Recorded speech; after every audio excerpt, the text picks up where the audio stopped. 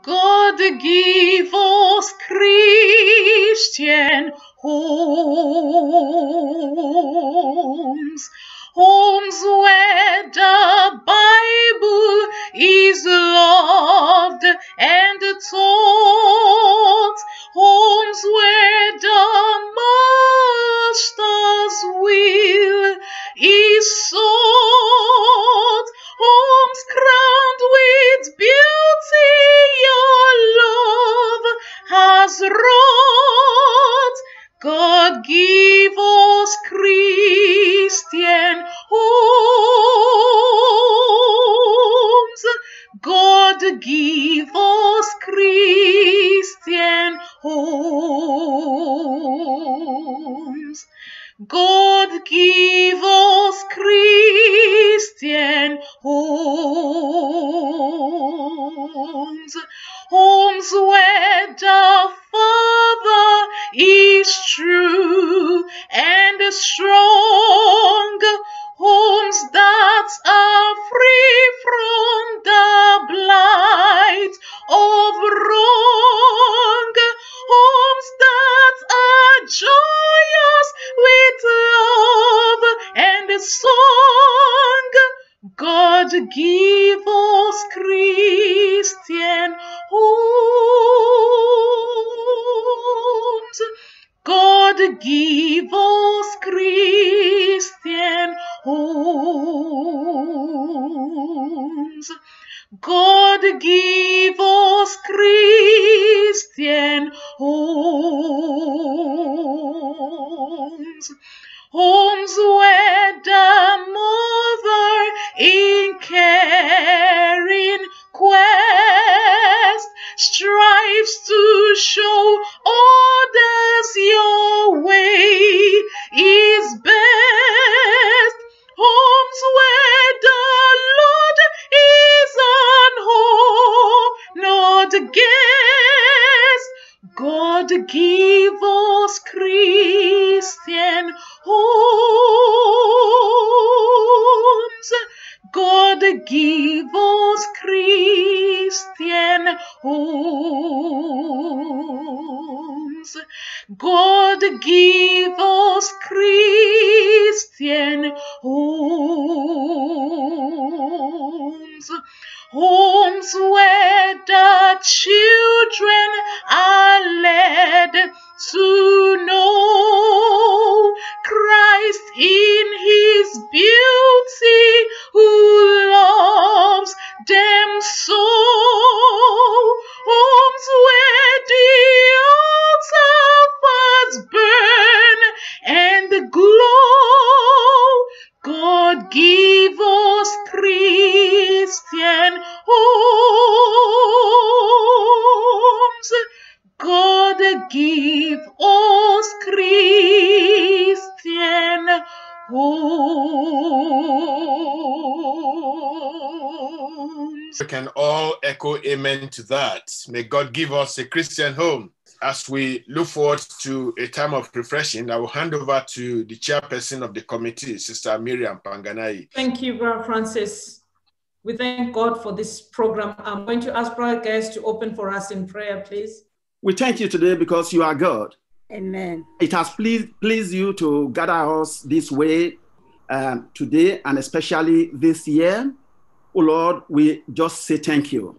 Amen. Thank you for the situation that we are passing through at the moment, because you said in everything we should give thanks. Yes. Because you are God, and with you nothing is impossible. Amen. Oh Lord, please come and accept our thanks and praises. Amen. Even this pandemic that seemed to have changed everything all around us, but you are God that never change.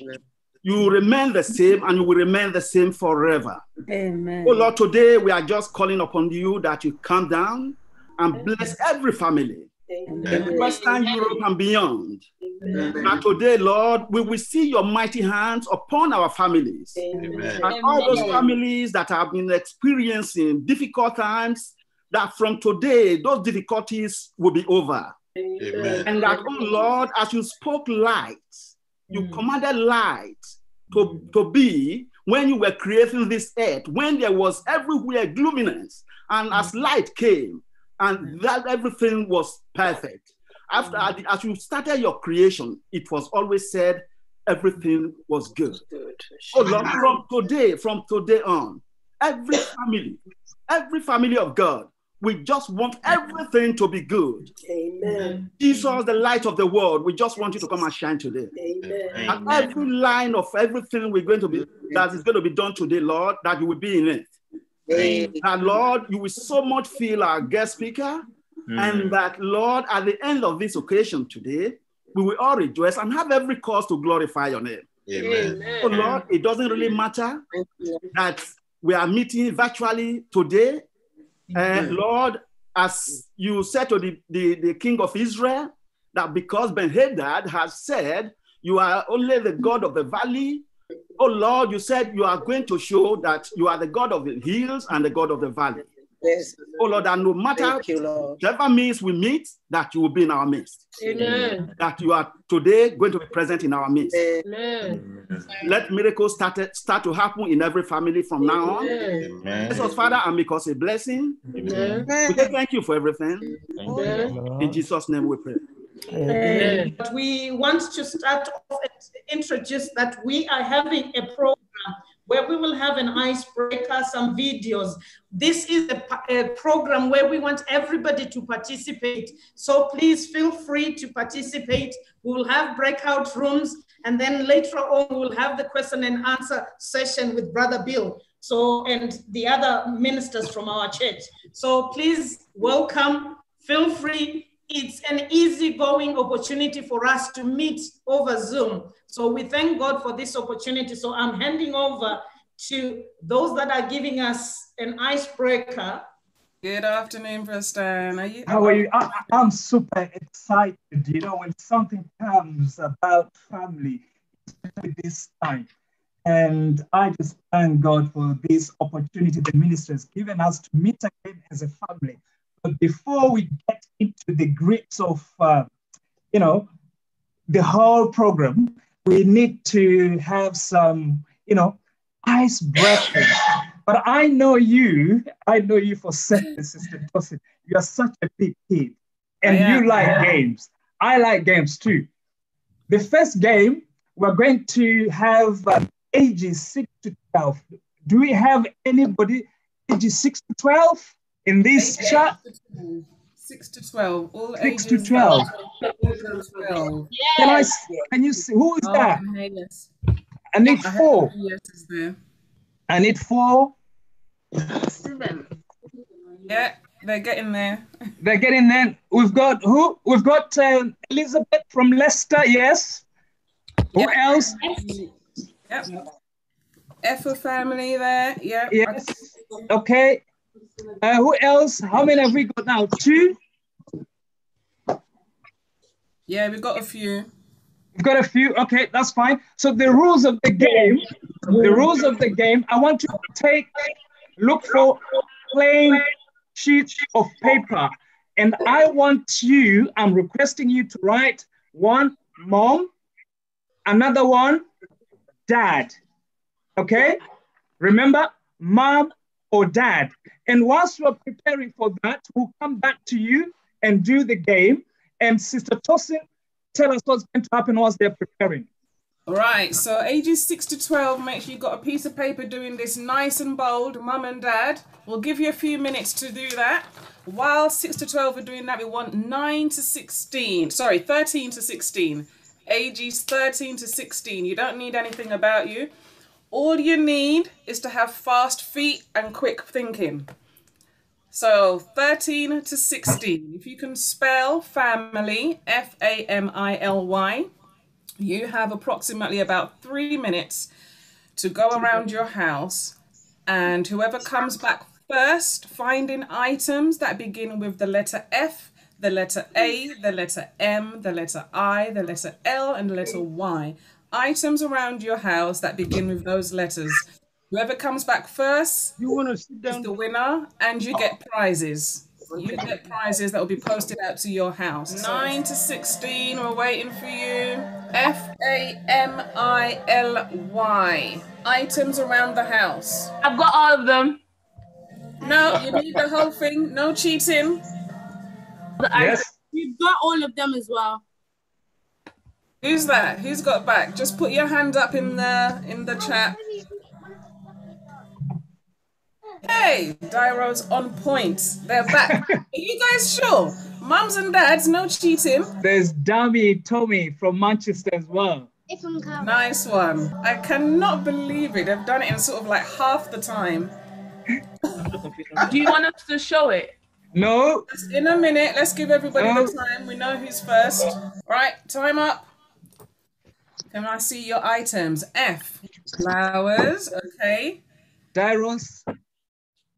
A. Apple juice for Right. and then a mug for Mug, right. and then an iPhone for I, Nice. Hey. a lemon for L, I'm interested in the why. and then yogurt for Y. Yeah, that's what I thought. Okay. Vanderoas, please. F, I've got a face mask. Nice. A. I've got an apple. Nice. Okay. Love it. Love it. M. For M, a mug. Nice. For I, Indomie. Ooh, I like that. Yeah. L. A light. Great. And Y. Y, yogurt. Fantastic. Yeah, yogurt was my thing. Thank you very much. 13s to 16s. The other ones that had their hands up, Ivy, if we can just make a note of them, we'll make sure you get all your prizes sent out to you. So we'll try and get your details. Bro, Stan, over to you. Okay, here comes the first question. Who tucks you in bed? Mom or dad? Nice, Okay. got them. Mums Mom, have been I think- busy. On this question, mom is winning. Mom. Oh yeah, mom. Mom, we've got dad one. Mums and dads, please don't give them the answers. Let them Don't answer. give them the answers. Be honest. Oh yeah, Don't show worry. it now. On this question, mom is winning. Okay. The next question is, who is quick to apologize to you? Who is quick to say, I'm sorry, my darling. Let's have a look. Let's have a look. I see dads. Wow. Mom. Dads. Dad, I can see that. Oh, on this one, we can see 50-50, 50-50. Yes, 50-50. The next one is who always says, well done. Let's have a look. Oh, the Effa family, mom and dad, both of them. Wonderful. Who always takes you to play at the park? Oh, mom. And it, dad. Oh, I see dad. I see dads there. Dad, you see dad? Yeah. But I think moms are winning, you know? Moms are winning, you know? I'm seeing quite a few dads. I'm seeing quite a few dads too, yeah. The next one, listen to the next one. Who helps you with homework more? Mom, dad. Mom are doing a fantastic job on homework. The next one, who buys you what you want? Mom or dad? Oh, they're thinking about this one. I think this one's taking a bit longer. They're thinking. Oh, They're dad. thinking. Okay. I can see some that listen to mom and dad at once. Yeah. I think dads have won this one. On dad. Okay, the next one. Who always reads you bedtime stories? Bedtime stories? Who reads bedtime stories? Some are still thinking. Dads, really? Dairos, it's mom. Quite a few dads. Have you? I can see any dads. I can see moms. Yeah, I can see lots of dads. Can you? Yeah. Wow. Early family from Spain. Dad. Nice. Okay, the next one. Who takes you to school?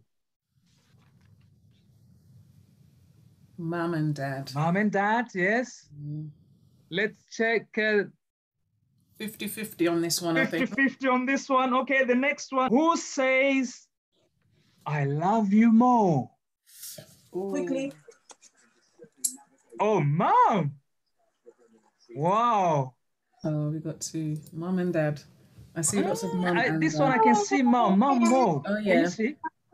Yep, I see Okay, mom. let's go to another one. Which parent is more funny? Which parent makes you laugh? Dad, Dad on yes. that one. I can see dad. Yeah, it seems I haven't to be seen the dad. Aki family. The dad is upside down in Aki family, so I think you're not so sure. There's a few mums in there. Eh? A few mums in there. Okay. I've got the final one. The final one. Which parent has the most shoes, mom or dad? Let's see. Mums have got to win this one. Hey, mom has. Hands down. Hands down. Mums win this one. That's the final question. You've done super well. So well done, guys. Thank you very much. Thank you so much for participating. So we're getting to another next one, Sister Wilson. Right, so this is our final game, and this is for everybody. For everybody in your homes, you need a pen and a piece of paper. That's all you need.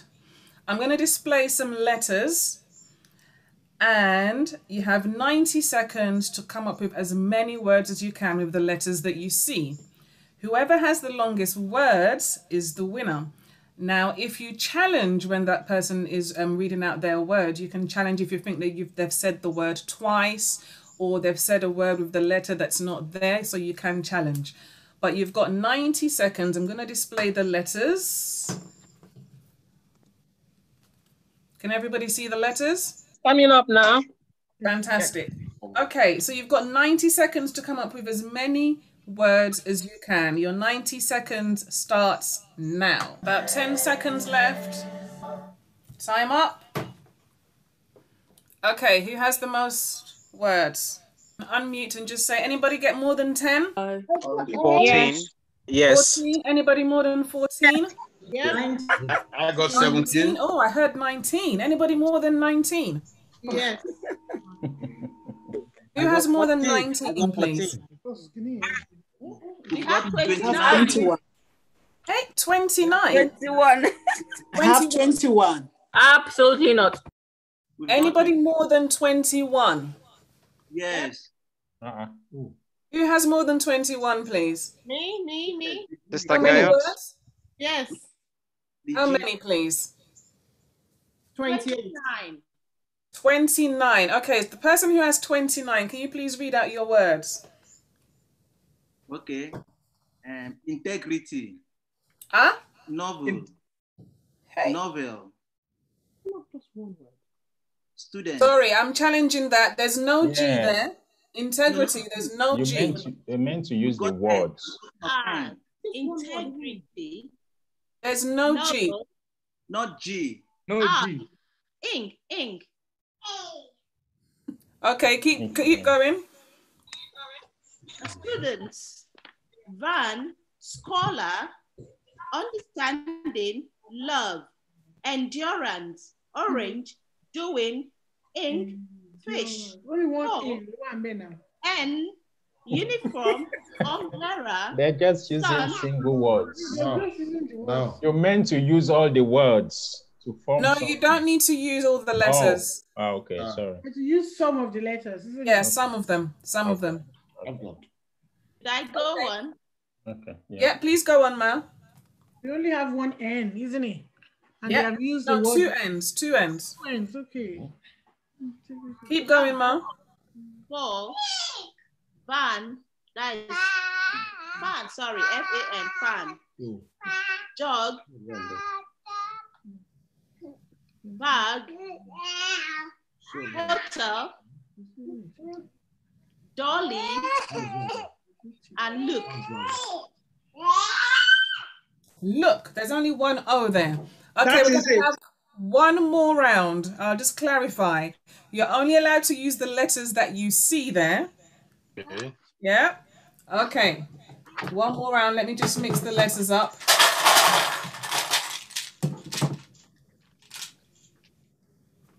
Your 90 seconds starts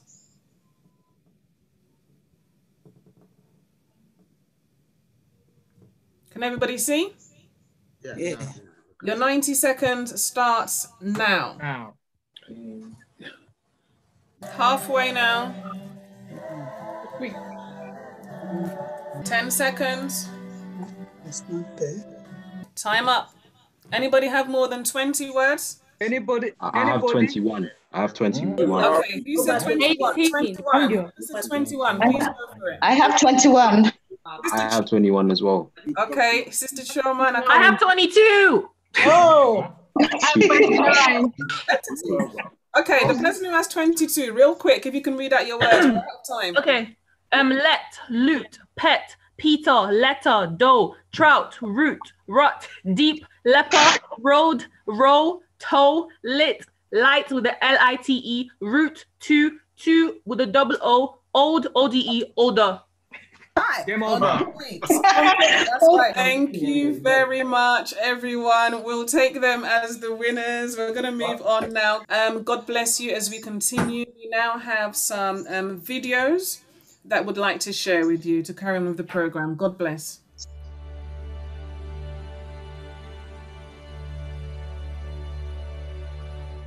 Home, like friendship. Children.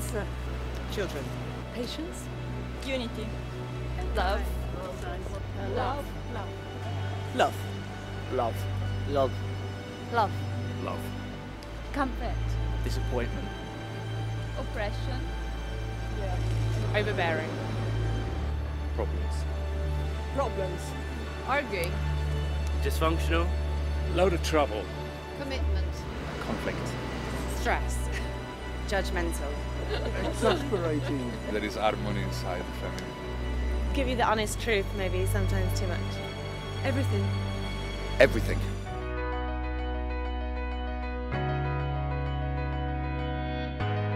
Family is loving each other. Family is accepting each other for who you are. A group of people that come together with common values, that love each other, that support each other, that hold each other accountable for the success of the whole family. I love my family because they care about me.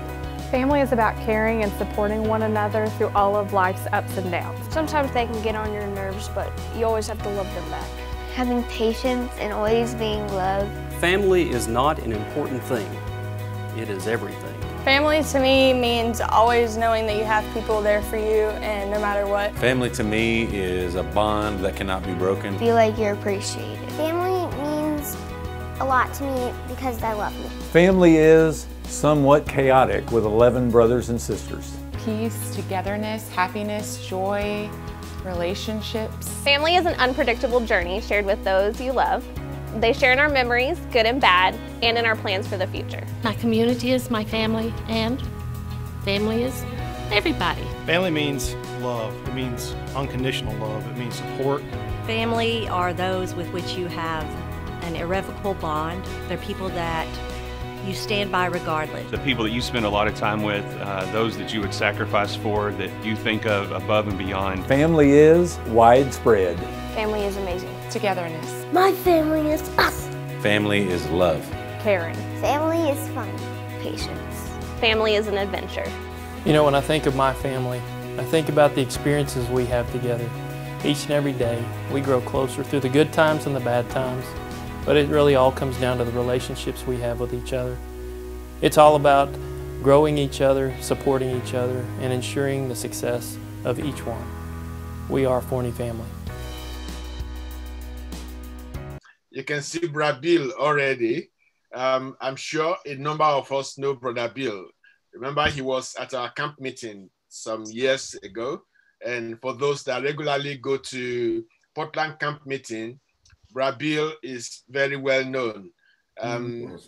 If you are very observant, when you go to the fellowship center to eat, you will see him with his snappy and with an apron tied around his waist, and you see him wiping your table for you.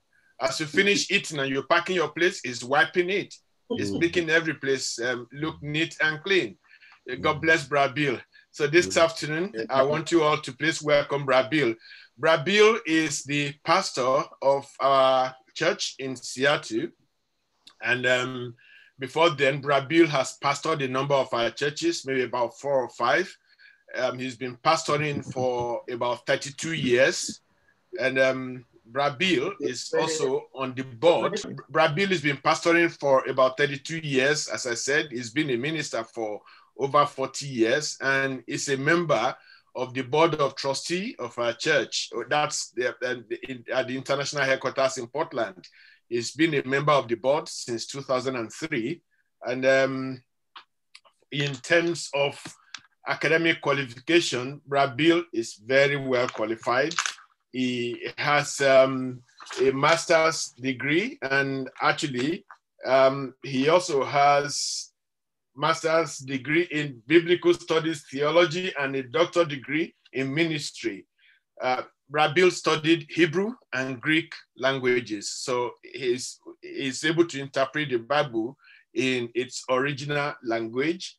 The church, not just the Seattle church actually, and I think some other churches that Brabil has pastored in the past are multicultural. So Brabil is not strange to a multicultural church like our branches here in the UK. As a matter of fact, he told me that sometimes in the Seattle church at a service, they can have as many as 10 different nationalities present at a service from about 4 continents of the world. That is really, really diverse. So, and Brabil, as some of us are likely to know, is the director of our East Asian churches. He oversees our churches in Philippines, Japan, and South Korea. So once again, I want us to welcome him. Brabil, a father of 3 children, and is a grandfather too. So he's very well qualified to speak to us on what a family setting should be and what the heart of God is for a family. Brabil, on behalf of Bryzik and the entire ministry, we welcome you to this event. God bless you. The floor is yours. Thank you, Brother Francis. It's a joy to be with you today. It is it's early in the morning in Seattle. I know. In fact, as I glance out my office window, it's not yet light, but we're glad to be with you here today. And we're praying that in our short time together that not only will we gain some wisdom from God's word, but we'll also have a good time. I was thinking as Brother Stan and Sister Toyin did their opener, 29 words. That's quite a bit. I just did a little check here on my document that I'm speaking from today, and I've got closer to 3,000, and I have to fit those all into 30 minutes. So I'll do my best to do that. We'll see if we can fit we can also share a little PowerPoint with you, but I'm first gonna have to see if Brother Francis will enable me to be able to share my Evie, please. To share my PowerPoint. So when we do that, hello, I'm here. Hang on. When we do that, then I'll do my best to share the screen that I have. Yeah, Evie, kindly make Brabil a co-host. Yeah, okay, you can share now, Brabil. Okay, thank you. Appreciate it. Let's see if we can get where we need to do. I think that's what I want to share. Let's see. Hang on. There. Oh, now you're seeing my picture and that picture. How about if we close that? Are we almost there? We're almost there. Hang on. And if I do that, there you have it. How's that? Everyone see? Yeah. Great, great. Well, I have many warm memories from seeing you, some of you back in the UK when we were there in 2016, and beyond that, I'm going to work on the technology here again. Let's see. I want to make that a smaller window because then I'll be able to see better. There we go. We're getting it. Don't panic. You know, isn't this wonderful in this time of COVID, all the new technology that we have to deal with? I never thought that I would be a full-time TV preacher, but for months we were able to have services here now in Seattle on a limited basis, and that's a good thing. Oh, we want to be going backwards, not forwards. There we go. There we go. That's where I want you to be. So you heard Brother Francis give you a little bit of my vita and the like. And what I do want to tell you is that the thing that he can't share with you is my heart. So I'm going to start with that, because since the topic of our presentation today is God's heart, I thought you might like to hear a little bit of mine. And first of all, I really love Jesus. If you haven't figured that out, you don't know me very well. Now, I also really love my family. And I also really love and have loved for years various cultures and nationalities and how they interact together, and particularly in the context of the gospel. And so I've been at this for a while, and I was thinking about something my first pastor said to me, and that's over 40 years ago. And he pointed to his gray hair, and he said, which of course is now the same as mine today. And he said, "This does not mean that I'm wise, but it does mean that I've had a chance to be wise." And so hopefully today we can discover some of God's wisdom and some ways in which we can apply it to our own heart. But so we're going to start with this question: what can you expect, and why should you listen to the presentation today? And what you can expect today, first of all, is 4 points in this time that we have together. And the first point is God's design for the family. The second point is a few foundation stones that we can build on. It's a little humorous that we try to establish the entire family design and God's heart for it in 30 minutes, but we will do our best. Beyond that, we'll talk just a little bit about cultural implications and influences on the family. And then ideally, we'll finish with how the church fits into God's design for the family. So those are the 4 points I hope to get to you here in these 30 minutes. I learned this morning when I signed on, that's your afternoon, that there'll be some questions. And had I known that I was going to have to field questions, I might have run away. But because certainly I don't have all the answers, but we know that God does. So you go ahead and put your questions in, and I'm sure that people wiser than I will do their best to try to answer them as we can. So God's design for the family. Well, let's start with this. And maybe what I'll do is go backwards one again, just for good measure here.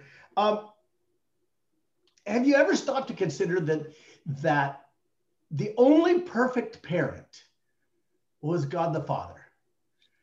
And that perfect parent created a perfect environment in which to raise his children. And he placed Adam and Eve in that perfect environment. And then he was an abject failure. Now, I have to be careful about that, because, of course, God the Father was not a failure at all. It was the failure of the children. And we know the story is the fall, and Adam and Eve entered into sin, and they plunged all of us from what was ideal into a world that is less than ideal. So when we say we're looking for the ideal family, it makes me chuckle a little, because God started with an ideal situation and people didn't handle it very well. We're starting with a much less than ideal situation, and sometimes we get frustrated when it's not ideal. So with that said, and living in a less than ideal world, God does have a design for families. And the foundation of that would be a Christian husband and wife, ideally followed by children. And we know, because of a variety of issues, sickness, violence, war, divorce, sinful choices, that sometimes that ideal is not achievable. But that doesn't mean that a remaining spouse, like a widow, or the remaining parent, any less than ideal in God's eyes. We know that in our current cultural malaise, there's lots of confusion about families. Biblically, we have to understand that all people have intrinsic value in God's eyes and God's heart as his creation, no matter what their choices are about family. And yet, even though the culture around the world has it messed up in many ways, God does have a specific design in his word: a husband and a wife, followed by children. The other models that are in the society, no matter how prevalent they are, how popular they are, how much social influence they have, whether they're legal or not, those are not God's design. And we just need to know that. Now, my oldest daughter is a teacher by training, excuse me, and she has three children ranging in age from 10 down to 7. And those children attend public school in the Seattle area. And it's quite fascinating. They come home with lots of questions. You know, Mom, my friend's family isn't like our family. My friend's family is different. And that those questions come up, and I'm sure they come up there in the UK and wherever else anyone's listening from. And so this quote is actually from my daughter, and it is given with permission. And I really love the way that it addresses this to begin with. We as Christians, if we start out with this, I think, and remember, this was aimed at a 10-year-old and an 8-year-old and a 7-year-old. And she tells them God has a loving design for families. There are lots of ways that people have chosen to not follow God's design, and those all break God's heart. Sometimes there are times or places when a parent treats their spouse or child in a way which is not safe or healthy, and then hard decisions, they're disappeared. Hard decisions have to be made to protect everyone. Other times people just choose intentionally to enter into relationships which are outside God's design. And while we know God's design, it remains God's responsibility to correct others.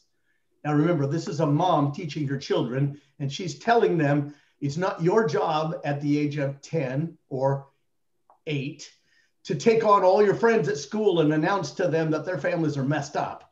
But it is our responsibility as Christian families, and this specifically applies to us as parents, but to live out God's design with love and grace and the light with which he intended. When we do that, we don't have to argue against the other ways that families are happening in the world today. People will see that God's design is the best. So I like the way that she said that, and I thought that was a good way to start.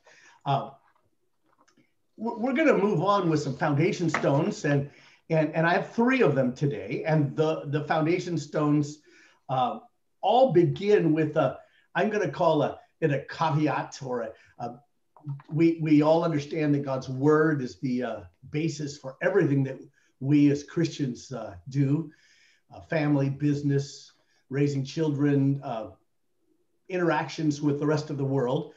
But it's been said that the very best way for a man to raise his children is to love their mother. Now, that to some of us seems so basic that we wouldn't even say it, but we live in a world now where people are questioning whether there is actually a need for both a father and a mother. We live in a world today where it's questioned whether how those two necessary parents should actually be treating each other.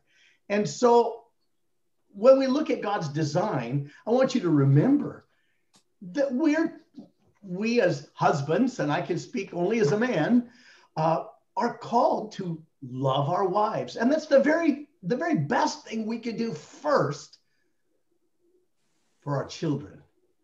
So foundation stone number 1, you find it in Genesis 2:24, And I suspect most of you can quote this. And this is the Lord speaking in the book of Genesis, recorded by Moses, talking about how a man will leave his father and mother and cleave to his wife, and they twain will become one flesh. Now, the scripture is also quoted by the Lord Jesus when he's talking about marriage. It's also quoted by the Apostle Paul, and I use it in all my premarital counseling. And I define it in basically three ways. I use the meme, or whatever you want to call it, cleave, and weave. You can divide the scripture into those three portions. And my experience over the years has been when problems erupt in a marriage, it is very often because one of those three basic principles has been violated. So I'll cover those just shortly for you. Leaving means, and there's a cultural context, but it means that all other relationships, human relationships, must be subservient to the new covenant relationship between a man and a woman in marriage. Now, we still honor and respect our parents, and we enjoy our friends, but according to God's word, they must now become secondary. And the relationship between a husband and a wife, intertwined with the relationship with God, must become primary. I often say in the marriage ceremonies that I perform, an invisible circle is drawn around you two. All others are excluded. Now, the moment that you allow others into that intimate circle between husband and wife and God, then we have a problem. And we've violated God's word.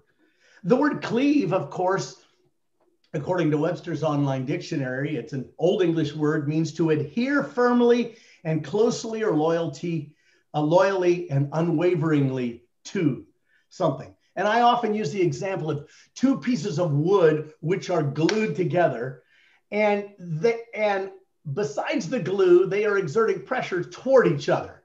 So it's like this, and that bond is so tight that should the piece of wood be broken, it will break somewhere other than the joint. It will not break there. That's what cleaving is. This is the intentional will that human beings exert to continue to make a strong, consistent choice to stay together, no matter the circumstances and no matter the how we happen to feel at this moment. We live in a world that's based on feeling, and God's word supersedes what your and my feelings are. The third part is weave, and that I've used that word to talk about when the scripture talks about becoming one flesh. And literally, this is the intentional and ongoing interweaving of two lives together, putting two into one. Now, it begins with mutual interests and goals, and it continues throughout married life. Conscious, intentional choices over and over and over to build a strong interdependence in a relationship. Now it might be just choices that will support the strength of the relationship, faithfulness to each other, and to the Lord. Choices that might choose that over wealth or career or position, the position of either of the members. So that's foundation stone one. And it seems that if we start here, that's where Jesus started. That's also where Paul started, that we can't hardly go wrong. Foundation stone two, another familiar scripture, is found in Ephesians 5:21-33. Now, I'm not going to spend my time reading all of this because you have Bibles and you can go back to that. But I will let you know that there are three basic points in this scripture. And the first is what I like to call mutual submission.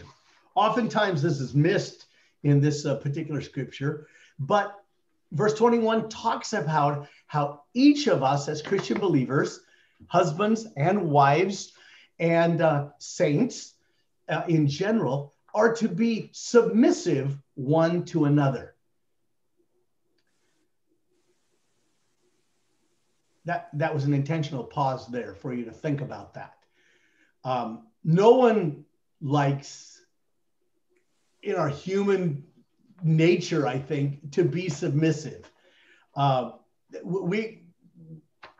say here, when you talk to the children when they're gathered at school, and here now they're all gathering virtually, so maybe on Zoom meetings it's the same, but when you ask them to line up, it seems like there are always more children who want to be the line leader than want to be in the middle of the line somewhere. You know, hands go up everywhere. And really it doesn't matter. Personality is part of it, but it's not just personality. But the scripture very clearly starts out that we as Christians have to learn how to submit. That would be husbands and wives. Now, the scripture goes on, of course, to speak specifically to husbands and their responsibilities, and to wives and their responsibilities. And I always tell young couples, and maybe I ought to remind older couples, that this particular scripture is never meant to be weaponized toward the other spouse. When you read the scripture, you need to read the part that applies to you and not the part that applies to your spouse. When you get the part that applies to you under control, then you can talk. So the gentlemen are men, and I'm talking to young men too who have yet to become spouses, but this is what a godly woman is looking for in a spouse. Men are called to what I call loving sacrificial leadership. They are called to love their wives as Christ loved the church. There's no question that in God's economy, oftentimes men are called to lead. Does not minimize the fact that women are well qualified to lead in many cases. So please, we're not arguing that, but men are called to lead, and they are called to do that in a loving and sacrificial way. Now, that would preclude a man from announcing, I'm in charge here, and therefore the Bible says you must listen to me. That doesn't sound very loving, nor does that sound very sacrificial. Maybe I should leave it there, but I guess I'm the guest speaker, so I'll push a little bit. Whenever a man is leading in his home, in his church, in his family, with his children, his model is always Christ, and Christ always, he taught, he lived, he encouraged, and it was always in a loving and sacrificial way, leading correctly. That's what we as husbands and men in general are called to do. We live in a society that is absent leaders that lead sacrificially and with love. Well, ladies, we don't want to leave you out, and this brings you to I call it a misquoted scripture where it talks about wives being submissive to their own husbands. And I love to use an example from a musical. The musical is called The Sound of Music. Some of you may or may not have heard it. I hope the example works across the pond here. And the musical was written about a family called the Von Trapps. They were an Austrian family during the Second World War, musical by nature. And during the occupation of Nazi Germany, of Austria, they fled over the mountains. And a famous musical was written about them fleeing. A song was written during that musical that expressed very fascinatingly to me their loyalty to their home country, which was Austria. That song is entitled Edelweiss, Edelweiss being a small little white flower that grows in the Austrian Alps. But also it became a symbol of strength and bravery and independence. And if you read the words of the song, the song ends with the words, "Be my homeland forever." In context, for those of you who have not seen it, it simply, as they sang, was an acknowledgement that even though Austria was occupied and controlled by the Nazis, the Austrians had not submitted to them. I use that example simply to point out to you that submission is something that must be given willingly. It cannot be demanded. It cannot be taken. It must be given for it to be effective in a marriage. And so again, as I said, women, thank the Lord, have a wonderful capability of responding to loving sacrificial leadership. We are asked as Christians to willingly submit our lives to Christ. And we do that because of his great example. And if husbands would take their role seriously, it would be much more simple for wives to take their role more seriously. Now, I use an example sometimes to discuss the inner workings of this. As you know, I work with our churches in Asia, and in Korean culture in particular, honor for elders is very, very high, much like much of African culture. And this became actually a problem for them in the airline industry, because in the airline industry, the captain of an airliner had all, not only leadership, but all control. And those that worked with the pilot were hesitant to give any input. Now, this extended clear to the co-pilot, who has the same training as the pilot, has the same ability to fly the plane, knows all of this training, just doesn't have the top job yet, sits in the seat next to the pilot. And so how this would play out is if there was a tragic equipment failure, an engine on fire, the co-pilot would be hesitant to mention it to the pilot because it could be perceived as trying to take authority or not honoring the pilot's leadership because he should have noticed it. And what happened was the entire plane, including passengers and crew, were put at risk.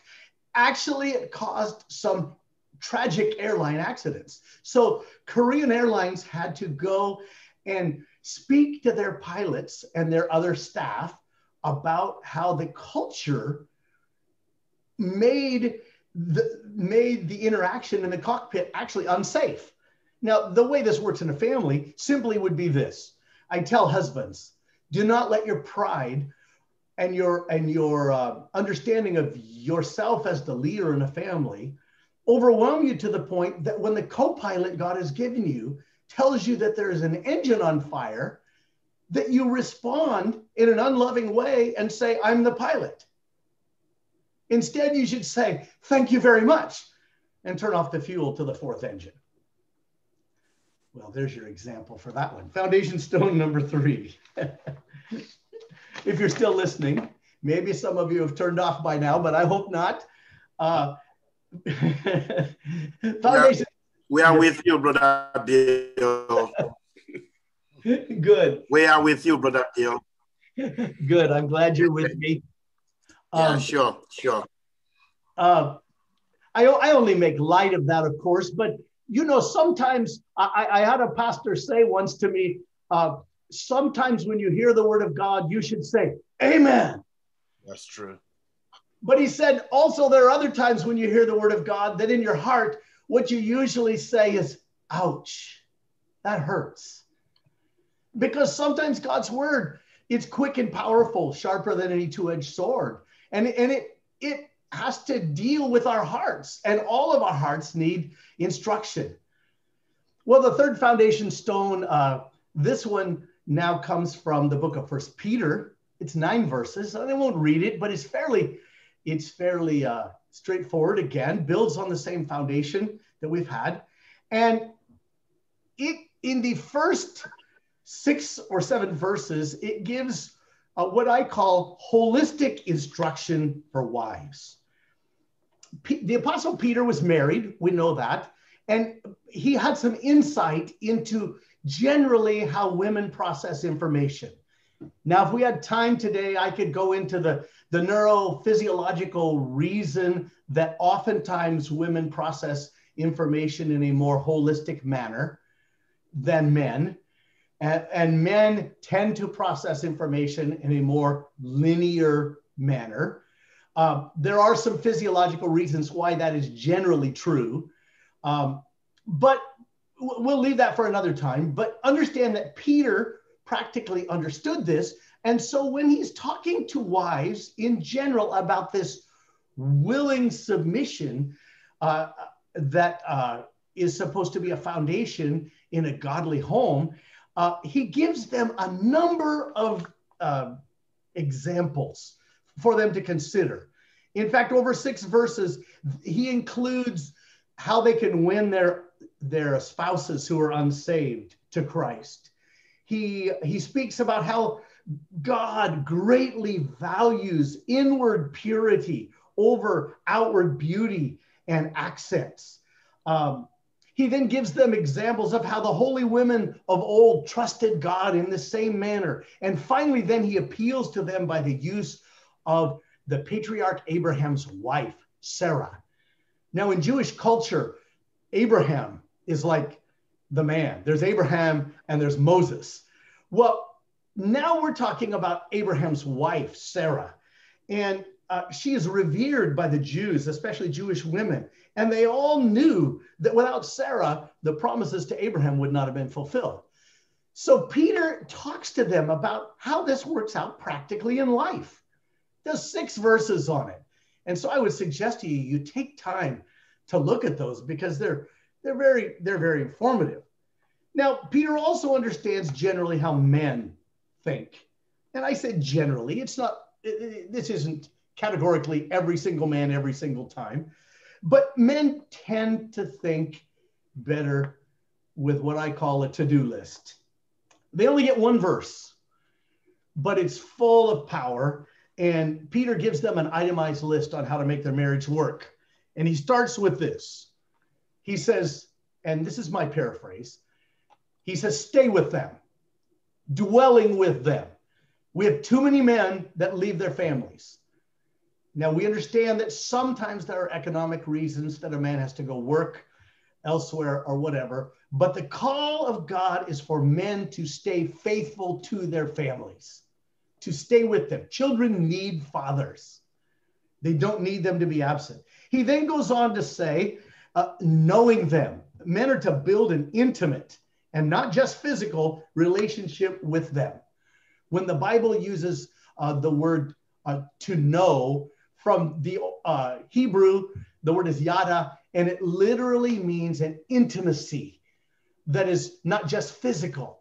That same meaning is carried into the Greek here, and Peter points it out. He said, you're supposed to be a student of your wife. You're supposed to know her and what makes her tick.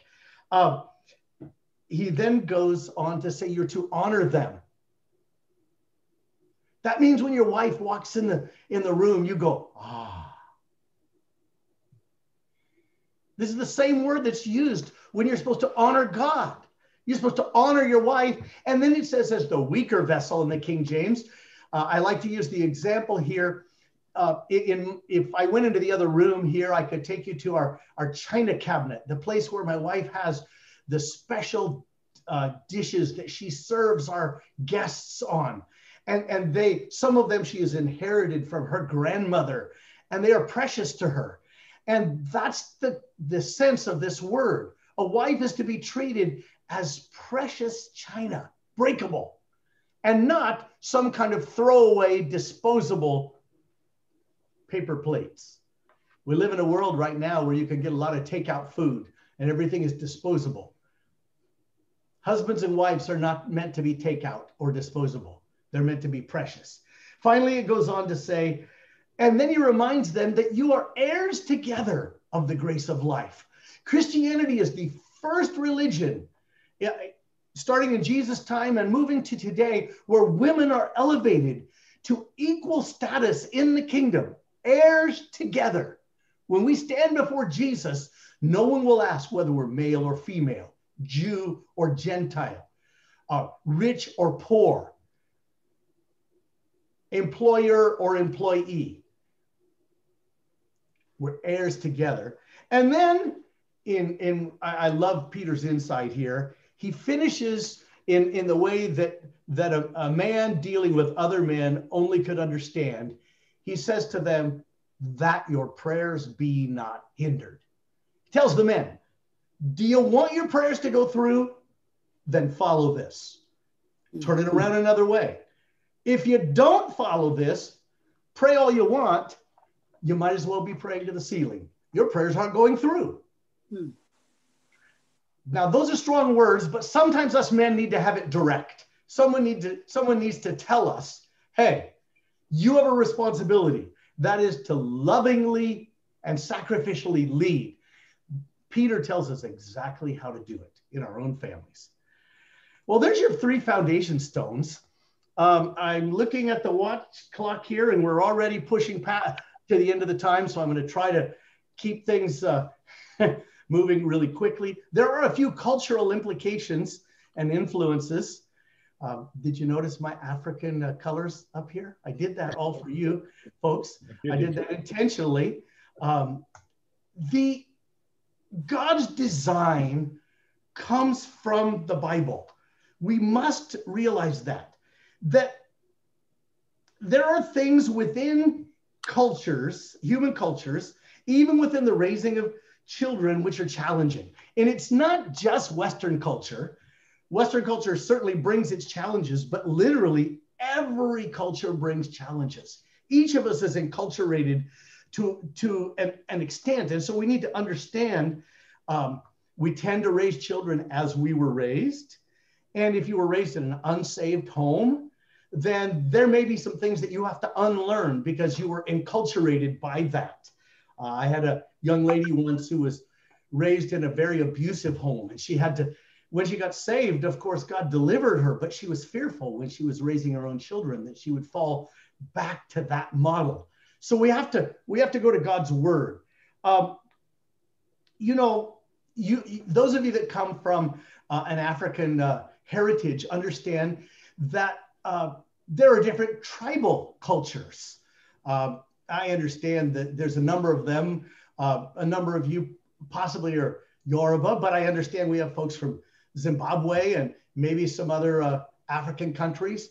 Maybe you're from the Igbo tribe. And years ago, I pastored in Los Angeles, and I actually had folks from the Igbo tribe and also the Yoruba tribe in my congregation. So I had a tribal issue between Africans in an American church that had 9 nationalities in it. Welcome to being a pastor. That's how it works sometimes. So we need to understand that the gospel always supersedes the culture, whatever culture it is. But we have to remember that the gospel is what comes from the Bible. The gospel in some cases, sometimes we assume, well, of course it's the gospel. It's what we learned at church, but oftentimes culture is in church too. And so we need to understand then, okay, there we go, that all cultural applications are not bad. Sometimes they emphasize biblical principles. For example, should we honor our elders? Well, of course we should. That's very biblical. And I've told my saints in Korea, honoring elders is a very biblical thing until it gets in the way of other biblical principles. For example, and I will talk about Korea because that makes it easier. You don't have to think that I'm picking on African culture because I'm not. My Korean saints oftentimes have difficulty listening to pastors that are younger. Does that sound familiar in some of your cultures? And I remind them, how would you have responded to Moses, who was the youngest in his family? Or to Jacob, who was called by God as the younger brother? And honestly, most of them have never considered that because their culture has almost superseded what they understand the Bible to say. And when it's pointed out from outside, then they've gone, oh, the reality is if we live long enough, we're all going to have to become submissive to someone that is younger than us. Yeah. Now that I have gray hair, my dentist is younger than me. The law enforcement officers are younger than me. Probably the better preachers in my church are younger than me. The better looking people in the church are younger than me. You have to. Now that does not mean that you should not honor elders. The Bible says it and culture says it, but we have to be careful. We also have to understand that not all culture is biblical. And so we must be wise. We have to be really careful with that. So I want to give you a couple more examples. Am I okay on brother? I'm a little over time, brother Francis. Can I? Yes, please carry on, Brother Bill. Please carry on. I apologize. I tried to tighten this small, but several years ago, I traveled to Israel with Sister Lori, and there was a group that was with us, including one Nigerian brother who is an expatriate in the U.S. And he was fairly freshly married and had a new young child. And he approached my wife and asked her if he could have a 30-minute appointment with me. And what he wanted to do was to learn how to raise children. Now, my wife literally laughed right in his face. Not disrespectfully, but she said, you want him in 30 minutes to teach you what we have spent 30 years trying to learn? But I'm going to share with you the example that I shared with him. I took the 30 minutes and I said to him, the very best thing a man can do for his children is to love their mother. And his response to me was very telling. He said, yes, I think that's true. He said, I told my wife, now that we have a child, I think we should stop yelling at each other.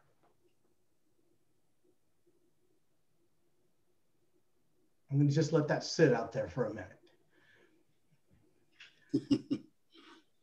Now he told me this. This is a godly man and he's trying to serve the Lord. But this tells you maybe how culture may have affected their relationship. Maybe how the frustration level in them learning how to be a new married couple may have taken them to some places where the volume was higher than it should have been. There could have been maybe a little more loving, sacrificial leadership. There could have been a little more willing submission. But for what that's worth, when the child came along, they went, oh, we better get this right. And so that made me chuckle a little, but I told them, here is one of the best things that you can do. Love your wife because the values that you teach your children are often caught. They're not taught. And I quoted a scripture from Proverbs 22:6. Many of you know it. It says, train up a child in the way he should go, and when he's old, he'll not depart from it. Now, many people use that as a scripture promise, hanging on to God for their children's salvation. And God bless you for that. It is wisdom literature in the scripture. And so it's really not intended to be a promise directly. It's more an observation about how life works. And it starts out by saying, train them up. Literally mold them and carve them. And I always tell people, if you're disciplining children, the motive must always be training. The basis of the word disciple and discipline is teaching. So if you're not teaching, if you're responding in a way that is in anger or that is is punitive in any way, and it is not aimed at teaching, then you've stepped outside what the Bible says you're supposed to be doing. So I actually handed the man a carving, much like you have on the screen in front of you, because we had bought 3 of these for our children. And they are carved out of olive wood.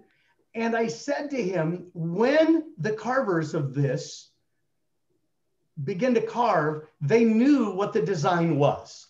They were trying to carve a picture of Mary, Joseph, Mary, and the baby Jesus. So they knew the design. We know the design that God wants us to have, particularly in the raising of our children. But interestingly enough, there is also a grain to the wood, which makes each of the carvings individual. And I said to this man, you as a father and your wife are to become students of the grain of the wood, so to speak, of your children. Now, our oldest daughter, if Sister Laurie and I said to her when she was attempting a task, we don't think you can do that, she was very quick to prove us wrong.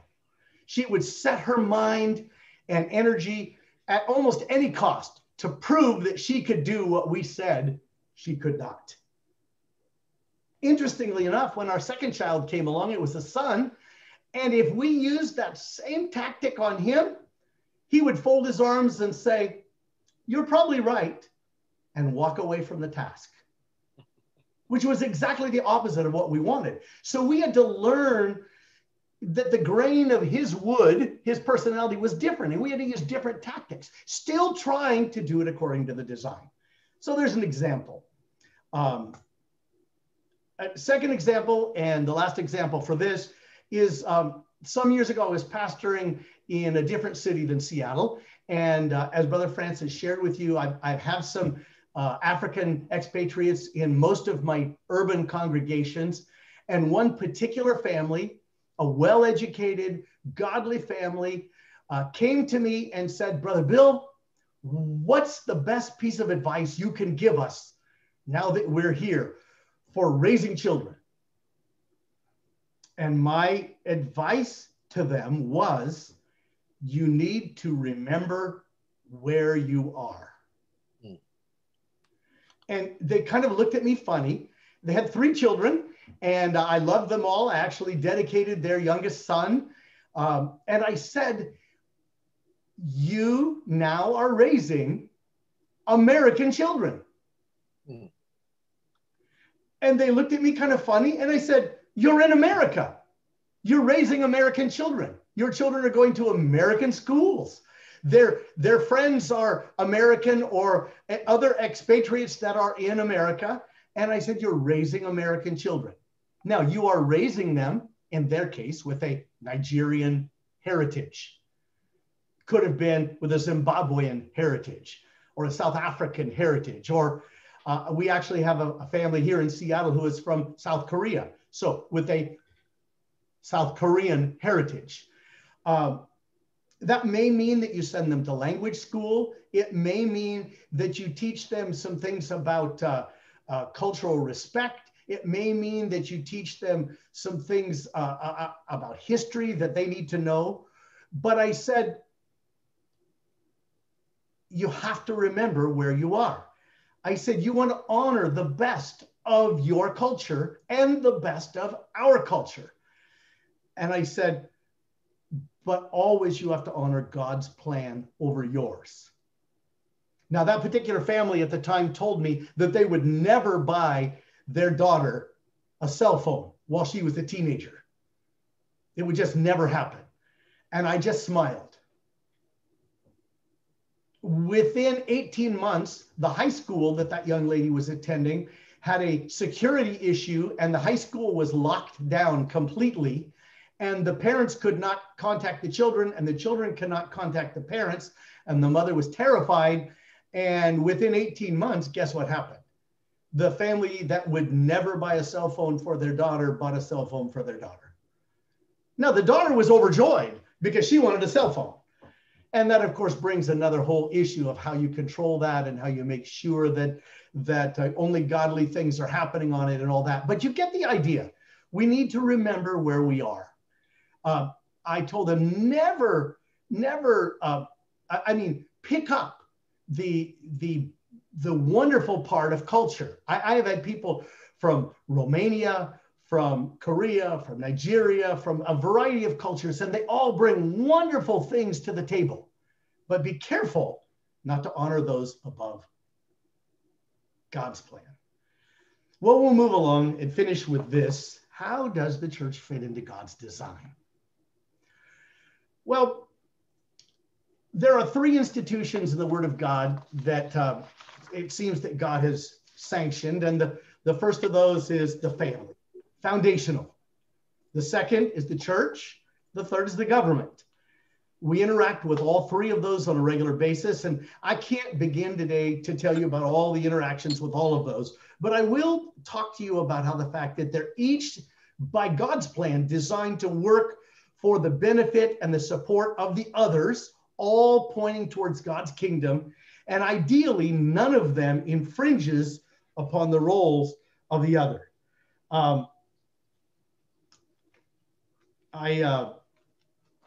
I'm looking again here at my notes just to finish, and I like to suggest that a family is ideally a small church, a place where people worship together, they learn together, and ideally they act in unity as a community that's following God. So the first church was a family. Now, when God created the church, a larger body of believers, it was not to take the place of the family, but instead to equip and empower the family to do what God has called the family to do, which is to be this microcosm of loving sacrificial leadership and willing submission, setting an example for children to understand how we as human beings are called to follow a lovingly sacrificial leader, the Lord Jesus Christ. And we are to willingly submit to his leadership. So the church is to empower the family in that kind of a case. So the church is called to nurture and teach and provide an environment where families can fulfill their call before God. And in that case, that means pastors and teachers are to declare the truth in love, not only to the unsaved, but also to encourage the saints to build their houses on the rock, Christ Jesus. We're called to support families in the responsibilities which God has given them. Ideally, not to intrusively enter into that invisible circle which is drawn around them, between them and God, but to challenge them to live according to God's basic order. Well, today, I promised you we'd talk about 4 points. We talk about God's design. We did that. We talk about foundation stones. I gave you 3 basic scriptures upon which the family is built. We talked about a few cultural implications and influences, and I realized we could spend hours on that. And then finally, I gave you just a little idea what the church's responsibility is and how we're supposed to make it work together. Now, I told you beyond that, a few stories, hopefully with a little wisdom and humor thrown in, from a father, a grandfather, a pastor who now has gray hair, and who by God's grace is still trying to grow wise. Thank you for the chance that I've had to talk to you all. May the Lord bless you. Amen. Thank you so much. Amen. Wow. It's not the end, please. Thank you. Yeah, Brabil, I'm sure the responses that you got after your presentation will have further reassured you that we were listening to you. Actually, it was like you should just continue. As someone, yeah, and asking if you had more to say. I'm sure that if we're not constrained by time, and it's a shame that we have that constraint, we would have loved to have you say more. And I'm sure that you have a lot more to say. But, well, as I said, this is the foundation that we're laying today. That's not to say that we haven't been having family forum, but we have decided to give it a different approach. And I am sure that if the Lord tarries, a time will come that we might have to invite you back again to give us more from your very rich record of these things. God bless you immensely. Thank you so much, Brother Francis. Hand over to the committee now, the organizers, so that they will take us to the next event. Thank you. Thank you so much, Brother Bill, and we pray you will come back to give us some more. Thank you, thank you. We are now going into breakout rooms. We hope we have enjoyed our time in the breakout rooms. Yeah. Have we? Yes. Yes. Sister, always be ready with the questions to Brother Bill, please. Started out with an easy one, didn't we? Can't get any tougher than this.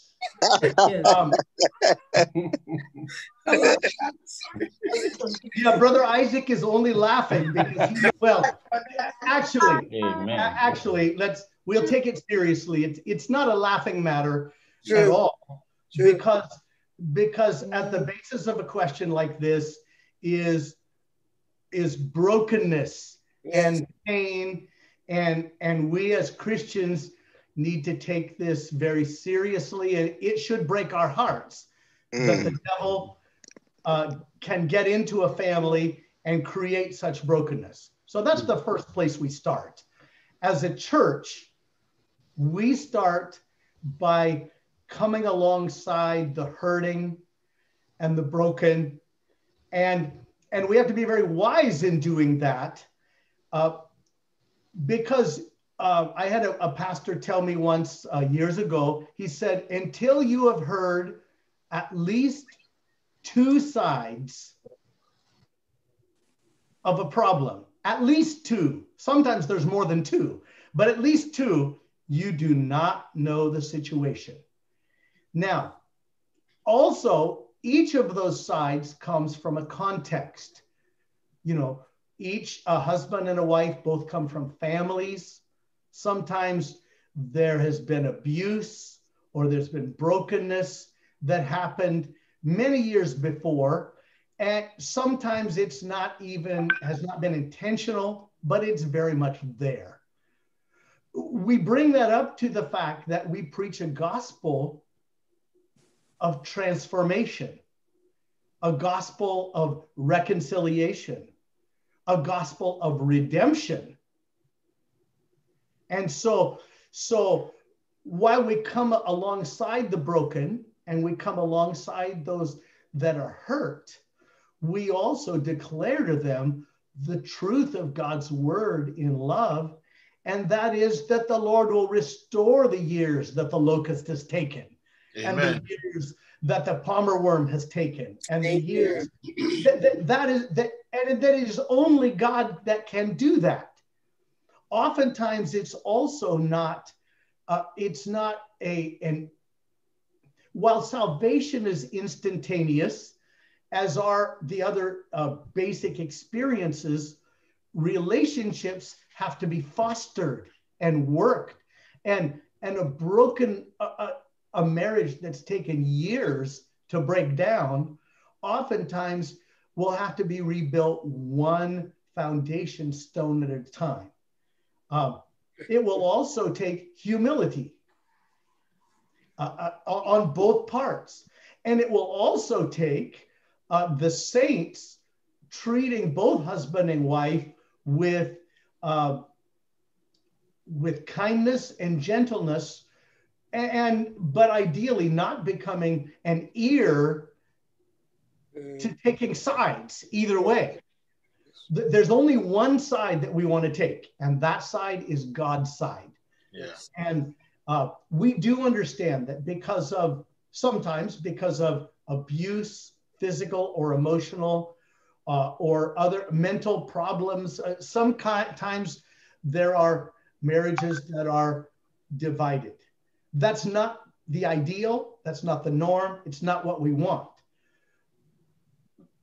We also have to understand that the ministry has to take some careful, wise choices as to determining how involved these two individuals might be in the work if they cannot live within the constraints of what the Bible calls marriage and the covenant there, what example they might be to be in the work. Doesn't devalue them as people at all, but certainly you would probably not have someone standing in the pulpit or teaching a Sunday school class while you have bitterness and brokenness. Now, I'm not suggesting that you might not have one partner whose spouse has left them that is now still here and faithful and doing what they're supposed to do. That might be a different issue, and we'd leave that to Brother Isaac and the ministry. But you get an idea. I hope that helps. Back to you.